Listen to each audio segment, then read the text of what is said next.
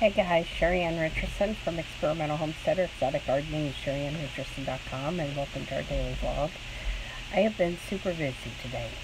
I had originally planned to shoot video today, and I didn't sleep well last night, so I decided that I'm going to put it off for another day. Procrastinating, I know. I'm good at that.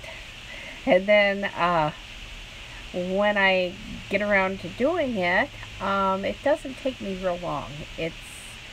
And I get a little stressed. I'm sure some of you guys know exactly what I mean. I have been working on the blogs today. Over on SheriAnnRicherson.com, I have a new post up, building blog traffic with an email list. If you are blogging, vlogging, running an online business, you really need to have an email list. And I really encourage you to go over there and check out my article.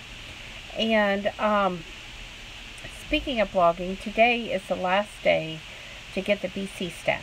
It ends at 11:59 p.m. Central Standard Time tomorrow. So you don't want to miss out on this stack. Over on Experimental Homesteader, in the sidebar, there is a link. It is an affiliate link, which means I get some money if you click on it and purchase your BC stack. And it's only $27 for over $9,000 worth of product. There's over 65 different courses, and believe me, you do not want to miss this year's stack. Speaking of Experimental Homesteader, I have two new blog posts up today.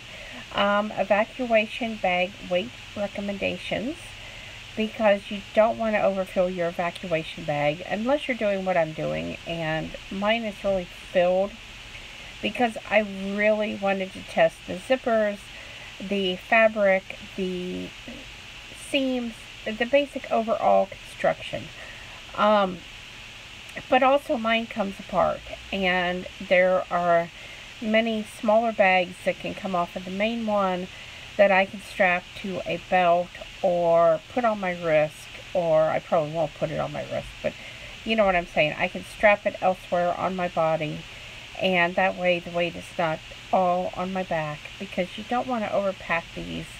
If you do, you're going to find out it's going to slow you down, and it's going to be a problem in an emergency situation.